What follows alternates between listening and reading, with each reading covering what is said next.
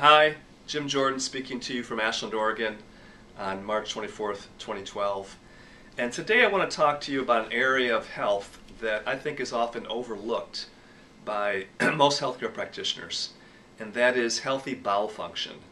Other than colon hydrotherapists, most people, most practitioners really don't emphasize healthy bowel function for health, and yet it's probably the most important area of health that you can focus on.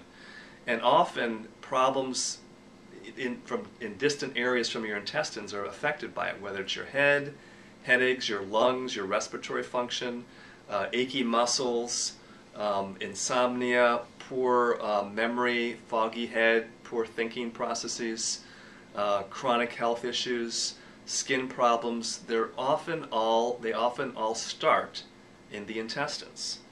And years ago when I was very sick in my 20s, the only thing that kept me going was getting colonics periodically.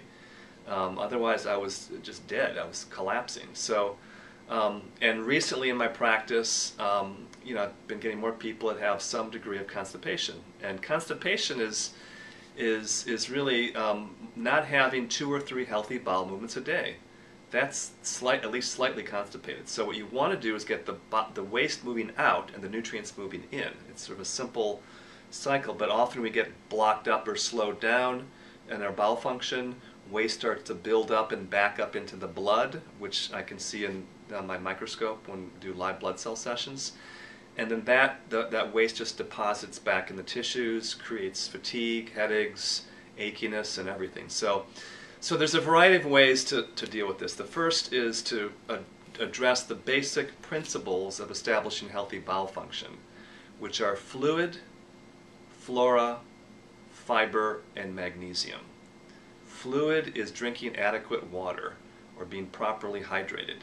So take your body weight and divide it in 2 and drink that many ounces of water per day, pure water per day. That's a basic rule of thumb. If you weigh 150 pounds, that's 75 ounces a day. Simple. Flora is beneficial bacteria, Acidophilus, Bifidus, and other beneficial bacteria from yogurt, kefir, sauerkraut, a variety of sources, including good probiotic supplements. To reestablish that beneficial flora is going to help a lot with bowel function and nutrient absorption. Fiber, eating fresh fruits and vegetables, whole grains if you don't have an allergy or reaction to grains, is just a basic part of a healthy diet. And magnesium deficiency, often as little as 400 to 600 milligrams of magnesium per day will help your bowels move if you're a little sluggish.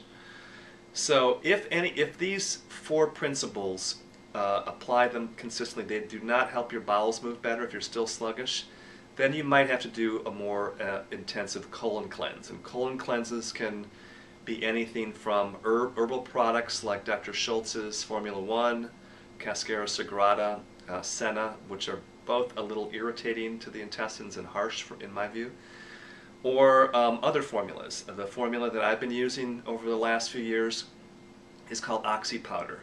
So it's a magnesium formula that's bound to 3 molecules of oxygen, so it's ozonated magnesium basically, with citric acid in it.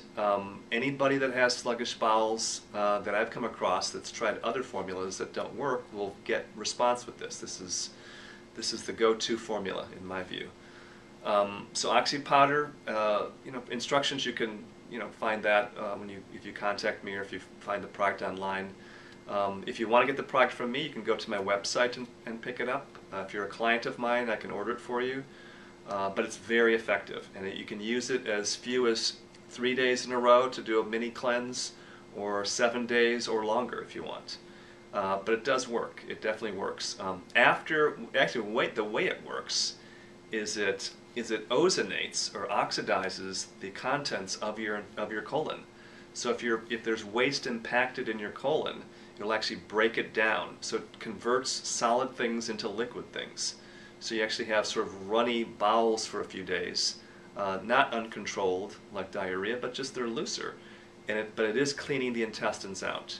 And for many people, it's an amazing lifesaver. Not quite lifesaver, but it's a health saver, health preserver. And I still use it periodically when I feel I'm a little sluggish, and it does the job. Now, after you do a round of oxy powder, you'd probably want to get a good, high-quality probiotic to reestablish a good flora. So there's a variety in the market. There's some that I use in my practice.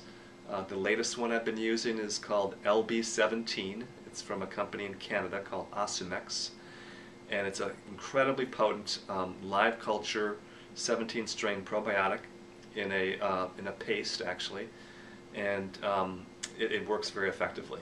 But there's other good ones too in the market. So this is the basic thing I want to talk about today. The reason it comes up is that so many people have sluggish bowels. They don't feel well for some reason, and they're not addressing the bowels. A very famous herbalist, Dr. Richard Schultz, said that he studied herbalism because he thought he could develop fantastic formulas to cure heart disease and cancer and all this. And he said he found out that 90% of health problems were solved by a good colon cleanse. And I can't disagree with him. I don't know if it's quite 90%, but a large number of health problems are at least alleviated by a good colon cleanse. So for those of you that can take this information and run with it on your own, fantastic.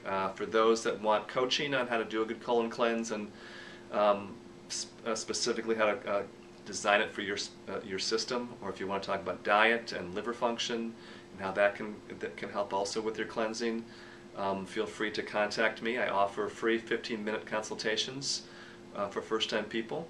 My office number is 541-482-2250, and my website is www.createvibranthealth.com. Have a wonderful day.